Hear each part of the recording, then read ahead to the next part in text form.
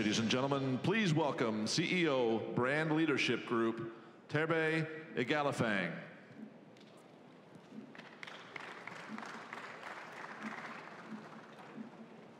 Good morning. I'm so glad everybody is awake so early.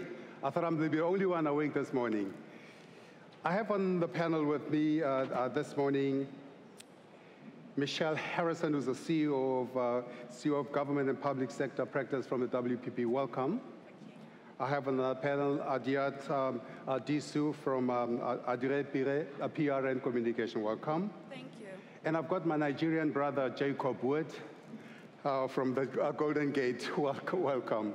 We're talking about an important and very exciting topic this morning, how to transform the African brand. That is always, the beauty of it is that this is the central theme of the conference, indeed, today. But I want to start with the very first question. I want to put it up to my sister, Adiat. Adiat, you know, you're from, Ghanaian, Nigerian? Yes. Based in New York? Yes. So you're a global African. Yes. And you're in you've got an interesting initiative. You've got the Africa Fashion Week. What strikes me about that Africa Fashion Week is the biggest brand that Africans, particularly in the West Africa, tend to wrap themselves and to express themselves is Vlisco. Now, Vlisco, from what I understand, is from Holland. Has been around Africa for 200. How come Africans today have not been able to express themselves in their own identity? The struggle for many brands, emerging African brands, whether it be in textile, whatever it is, across sectors, is the ability to establish its credibility among its peers and the ability for its peers to acknowledge them as credible. And it's a sociological issue that needs to be dealt with. But one of the things that I can say for emerging African brands, those competing against the Vliscos or any brand in any sector, is that one of the key things to any brand is the story. And then it's the positioning of its story globally, competing with other brands that are established. So being able to be not comparative, but of better quality than those brands that have been established. So when you're thinking about the African brand, the indigenous African brand, it's essential for that brand to understand the power of its story, but the power of quality. And then it all goes back down to VCs, venture capitalists. One of the struggles that many African brands face is the ability to seek that investment. I don't think it's about not knowing what needs to be done in terms of positioning. It's having the resources to position itself. Thank you so much. I think I want to explore that later. But I also want to introduce, joining us on the panel at this moment is the Honorable Minister of Foreign Affairs from Uganda, from Louise MUSHIKIWABO, from Rwanda. Honorable Minister, welcome. Thank you. I think it's important that as you settle down, as you know, throughout this week, we had two very inspirational prime ministers, presidents from Gabon and from Rwanda, your Honorable Paul Kagame.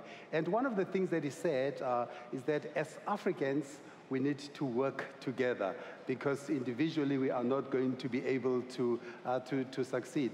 But how are you going to be able to do that when, if you think about the that Africa's 54 countries, all with their own jurisdictions and all those, how are we going to be able to control, if you will, the stories from the other African countries?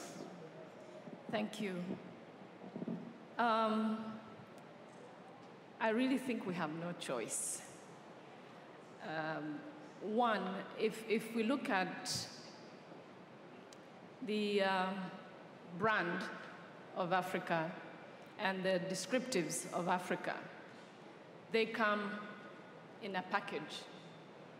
Nobody really goes through the 54 countries and picks all these good things each one of us has. It all comes in a big package. Africa is in the minds of so many a continent of opportunity, but a continent that is highly problematic. So on our side, we have got to bundle up, get together, and start demystifying that. So for me, it's not a question of how we do it, it's a question of how soon do we do it. I want to follow up on that question before I go to the other panelists. Now, Rwanda has had an amazing transformation in the last 20 years. And my one fascination is when I asked one gentleman at the Serena Hotel, I said, are you a Hutu or a Tutsi? And he said to me, I'm Rwandese. How are we going to, what lesson can we, or what insight can we learn from how Rwanda has been able to do that so that at one stage all Africans speak collectively? The example you gave is a good opportunity for me to say one thing. This tribal division in my country came from Belgium.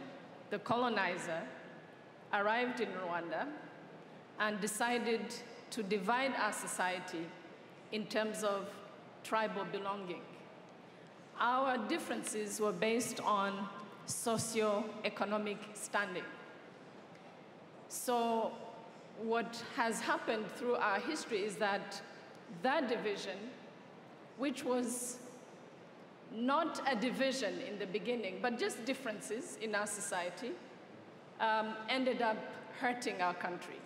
So we decided 20 years ago, after the genocide, that we were not, as a nation, going to allow ourselves to be divided and defined by somebody else. Yet, when you read anything to this day on Rwanda, when people talk to us, just as you said, are you Hutu, are you Tutsi? And if you say I'm Rwandese, they look at you suspiciously. It's like, you cannot define yourself. We want to define you. So as a nation, we have taken our unity very seriously. And yet we find that non-Rwandans, especially those who are behind many, many years ago, this division, which was in the end almost a killer of our country, they still want to take us back. So even in terms of branding, if you look at it at the level of the country rather than the continent, yeah, we must got to say who we are, what we want, how we get where we want to go, even with the many, many difficulties. So we have to take control of the story ourselves and the identity in terms of how we want to position ourselves. We must tell our story. We must work aggressively to do that. And we should not be thinking that it's going to be easy, but that's where we should begin. We do not mind other people telling our stories, but by and large, we're absent in our own story as Africans. Jacob, now I'm fascinated. You are Chinese. Now in 1990, I think China had 1 billion invested in Africa. Yeah. And I think by 2012 or 2013, they're up to 200 billion. They are in 53 of the 54 African countries. And when I spoke with you offline, you said to me, I'm Nigerian.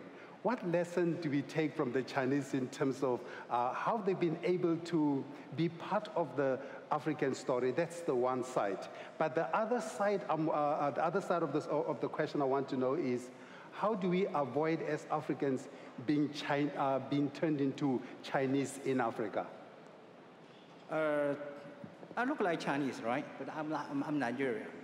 Anyway, I've been in Nigeria almost 40 years. But, you know, we say that the China invest Africa, of course, yes.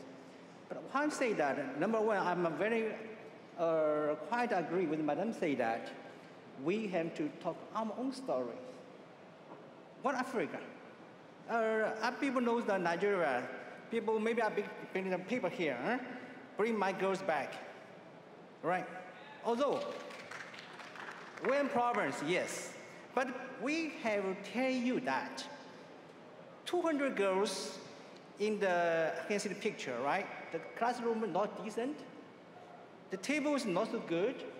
What are they doing there? The 200 girls went there to take an exam. They want to education. But only the way solution for the developed Africa is education. It's education. The reason we talk our own stories. But don't say, Africa's danger, terrorism. No.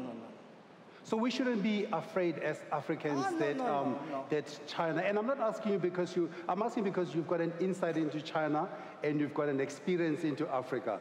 So we shouldn't be afraid. Because, are you saying as well? No, not be afraid, because I used to be the advisor to Obasanjo for MSE. What I mean by MSE, the small middle enterprises. I told my Baba, Oga Obasanjo. Okay. He said, you stand up in the table or in the stage. Tell Chinese peoples, you look handsome, you look healthy, you look very well. Africa is safe place for a guy to come in. That is my job, and which is do very well. You remember 2008, I know the fast learner, a gentleman from Jamaica. Yeah. What they eat? They eat yam. What I mean by yam? It's African food. Because he eat yam, they don't fast. This is our food. I'm glad you talk our African brand. I'm glad you talk about food, you talk about African brand, and I want to switch to Michelle. Michelle, if you look at the Brand Finance, Brand Africa 100 list of the most valuable brands, 63% of them are non-African brands, and 33%, or the balance, are African brands. But of that balance, it is 72% South Africa, 26% Nigeria, and 2% only Kenya. And among the 100 most valuable brands from your WPP Brand Z100, there's only one African brand, MTN. What are African brands not doing, or what should they be doing to be heard globally? Or the second question I perhaps would link to that is, should we even bother trying to go global, or should we just try to be African? Because, being in Gabon for the last couple of days, I've only been eating, drinking, sleeping French. Well, can I start by thanking the conference for having WPP here? And we're very, very pleased to be forming an alliance and investing in Adiat Associates. So I think the starting point on Brand Z, which is a tool that is used around the world to understand the commercial strength of brands, the starting point there is, in many ways, what Brand Z does is it tracks the history of branding, because brands take a long time to build, and that story has to be sustained, and they require long-term commitment. So what Brand Z is capturing is the position now, and that reflects the last 20 or 30 years of all of the work and investment that's been done globally in commercial brands. So the fact that there is now an entrant from an African brand is the start of a new journey. Now, I think one of the things that we've recognized around the world, especially if we look at Asia and the work that we do on branding actually in China, what we're seeing is so much more work is being done on local brands growing and starting to export globally. So that seems to me that when we look ahead, the opportunities are very significant. However, brands and their nurturing and development require many different things. They require a vision, and as we've talked about, they require a story, and then a huge amount of work to get them to reach their audience. So the future for African brands will be dependent on the extent to which they can be managed and invested in to reach that audience. Adiat, are we investing in that African story? How are you finding from outside, and you come back now to Nigeria, and how are you finding this African story? Is it beginning to resonate? Are we loving Africa? Are we loving Made in Africa? Oh, yes. You know that Africa will have a... Jacob, are you Michelle? Are you Adiat? Pardon me? Are you Adiat? He's Nigerian, remember? You know Nigerians want to take over the show. No. I'll come back to you. Born in China. So I'll come back to you. I want to get it from Adiat. our ability to acquire investing and attract investing will be, based on what my sister here said, will be based primarily on our sustainability of our story. It takes time to develop a brand. Any great brand has taken years. Africa and its emergence of brands, it's fairly new. And it's one thing I will say, the generalization and the globalization of the concept of Africa is sexy, but each country, as my fellow sister has also stated, has a responsibility to identify itself, its core competencies, and the brands that are coming from each country. So when you look at Nigeria, what are those brands in beauty? What are those brands in fashion? What are those brands in design, decor, etc.?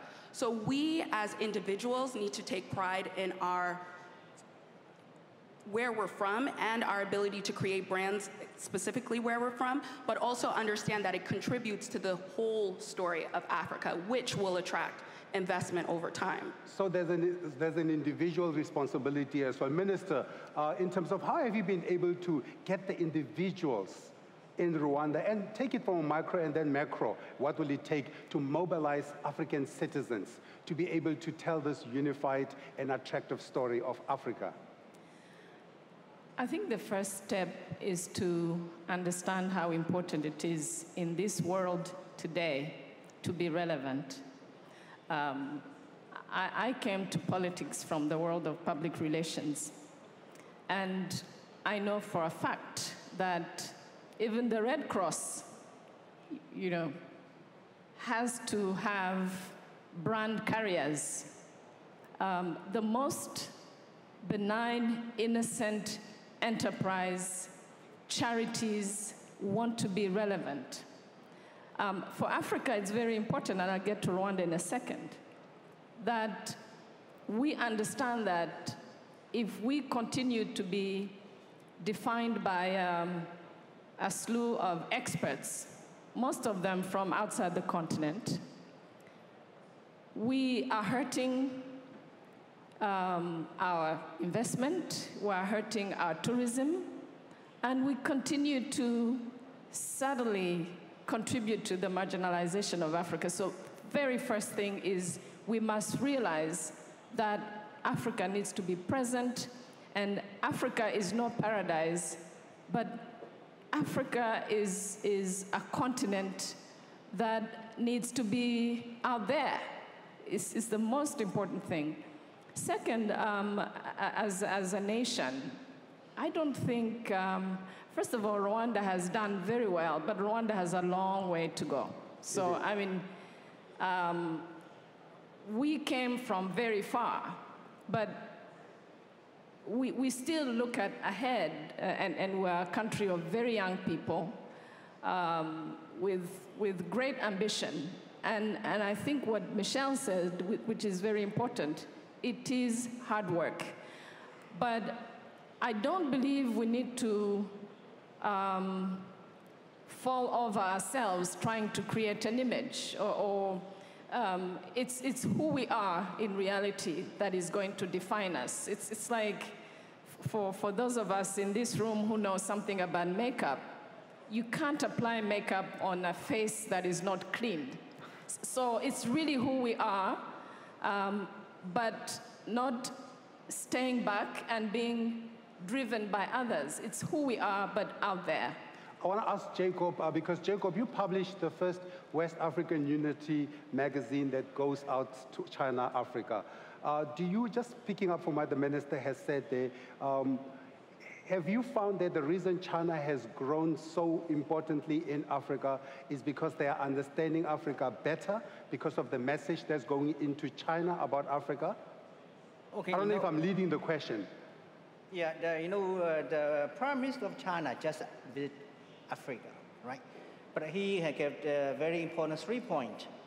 Any investment from China to Africa, number one should be Africa need. Number two should be Africa agreed. Number three, which is important, should be Africa contribution and participate. I love that. I love that. Africa need, agreed, a contribution. Which Africa contribution and participation. And African participation. Yes. Michelle, when it comes to African participation, because now you had a public sector, and across Africa, I think Kenya, South Africa, Nigeria, Botswana have got what you call brand country or country brand. Is it important to have those institutions, and what is their role, and what do they need to do to be successful? Well, I think the starting point is, and just referring to some of the earlier comment, first of all, it's defining an authentic promise that you know is authentic, that you know is real, and that you want to make sure people hear to define your own story. Yeah. I think the role of non-profit or governmental bodies is often an organising role, and it's the ability to bring together different stakeholders to work together on what is then a long-term plan. I think where we generally see the best results, though, the commercial sector is absolutely at the core, because country branding is about a series of different touch points that people will have with a country, whether it's as a tourist or as a business person, whether they're visiting, whether they're just reading about it. And it has to be an authentic experience so that when they do have that experience, it matches the promise that the brand has said. So I think you need the commercial sector right in at the heart of it. But if it doesn't feel true to the people of that country themselves, it will fail. And if you want to look at an example of that, it's Britain and European Union right now, but which tonight we will get the results of that outcome of the elections. But the idea that it's authentic and that it's owned by the people themselves is key. Authentic and owned by the people, so it's a perfect time to ask the people in the audience some key questions they may have for the panel. There's a hand right at the back. Please identify yourself. Thank you. My name is Alex Vines from Chatham House, the Royal Institute of International Affairs in London. And it is about the country ban. My question is, how important is anti-corruption and human rights for transporting the African brand? Thank you very much. Thank you. I'm gonna note the questions. I'm gonna take just two, three questions. Next question. Ok, merci. Je suis Hans Charlie, étudiant à l'université Omar. Thank you. I'm Charlie, a student at Omar Bongo University. I don't have a question, but just a kind of answer on the transformation and African brand. And I do not believe, and I do not agree with them when they say that it takes so much time to transform African brand. We can do it in freedom. How? Why? The African brand must be produced in Africa, and it should take place in African continent, and we should develop an African market. And on that African market, how to develop it, we've got to incorporate within African things. We've got to introduce a specificity of the African culture, African people. And why? Because once the Rwandan people, when they create African brand, there should be the specificity of Gabonese culture, and the Gabonese entrepreneur, they should integrate in this African brand the specificity of Rwanda culture, and this will bring a kind of African cohesion where everybody will be integrated within this. So thank you, merci. And that African brand must be produced in Africa. Next question, last question. Right at the back there. Bonjour tout le monde. Good morning, everyone. This is Miss Niera. I'm a student in the Master's 2 program Finance at the Business Institute in Libreville. I wanted to make a comment on the different historical facts. I'd like to take the example of Gabon because it's my country. In the different teaching supports, sometimes we forget to talk about our own history, and we prefer to teach our children the history of France, the French Revolution, and so on, and very often we forget our own history. And so I think that it would be very important to integrate into our pedagogical supports and the different important facts concerning our own history before talking about the history of other countries. Thank you. I think I want to wrap it up with those 3 questions. Very interesting questions, because the subject of Africa, whenever you talk about Africa, brand Africa, the subject of corruption always comes to the fore. And I'm not saying that it's a government responsibility, but I'd like perhaps to get a comment from the minister in terms of how important is it to manage that part of the brand with respect to perception of corruption, perception of lack of respect for human rights, which I think is the essence of the gentleman's question. I'm trying not to be very controversial, but corruption is a reality on the continent, but corruption is not African.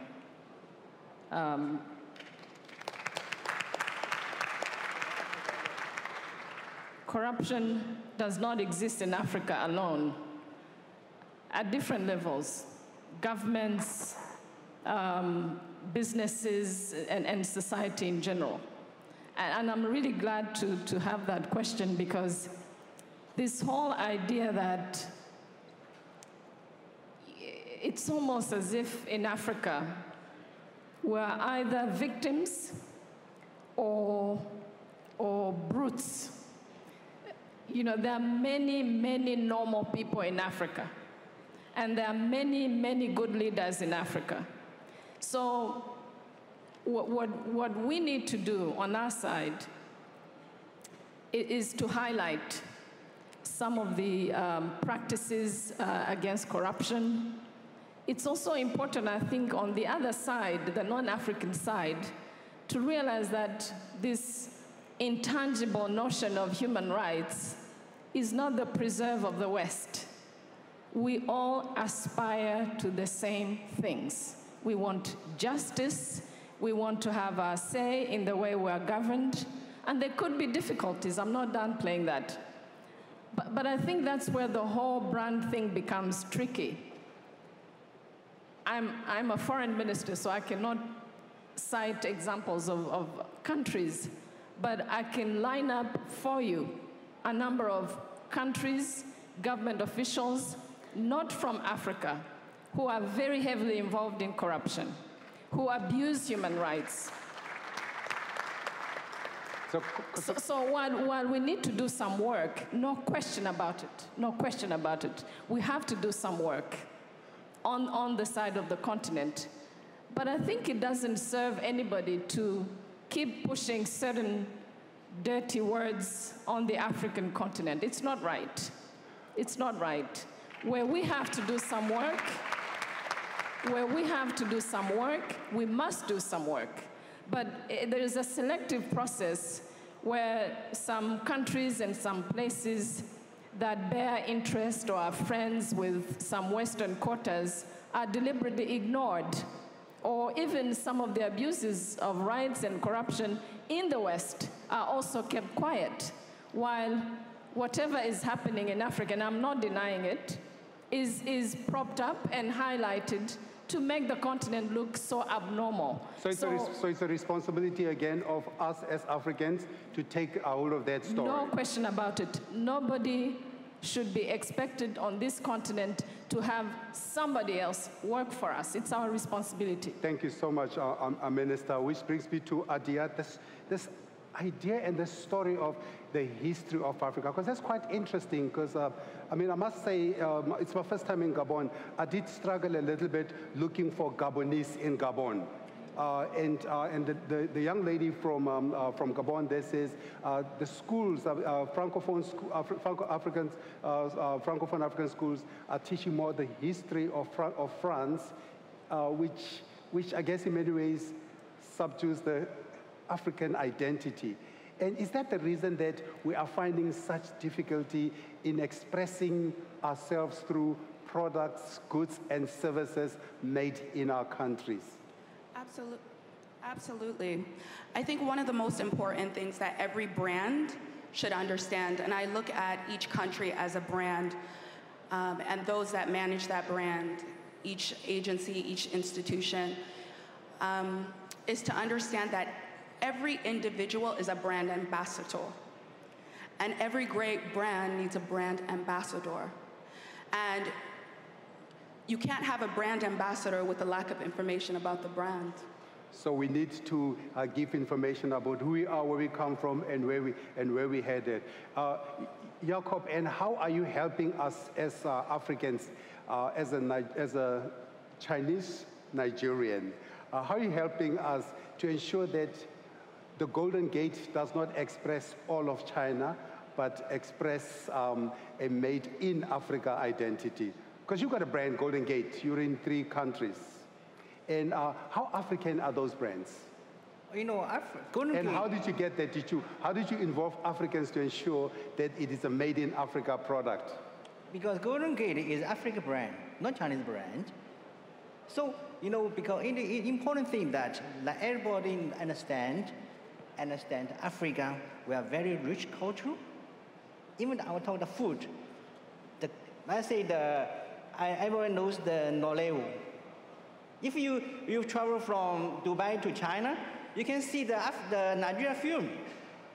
That's our African brand. That's an African brand. Michelle, just in closing with the last question, perhaps to you. With your worldwide experience in this practice of country branding and nation branding, what lessons should we have, should we take in helping to build the African brand? I think, I guess my final point would be that brands, whatever kind of brand, whether it's a product, a service, or a country, they do have to encapsulate authentic history, but they are also very much about saying what's next and about telling the story of the future. So New Africa, the brand that is being built by Africans, by African governments and by African businesses and by African commercial brands, is there for that story to be told and projected for the future. So of course it's about replacing some of the stories from the past that Africans may not feel are the ones they want to take with them into the future, but it has to be authentic and it has to have a vision of what's next. So in transforming the African brand, there's going to be a need for clarity. There's going to be a need for collaboration. There's going to be a need for consistency. But most importantly, as Africans, we have to tell our story. Minister, Jacob, Adiat, Michelle, it's been brilliant.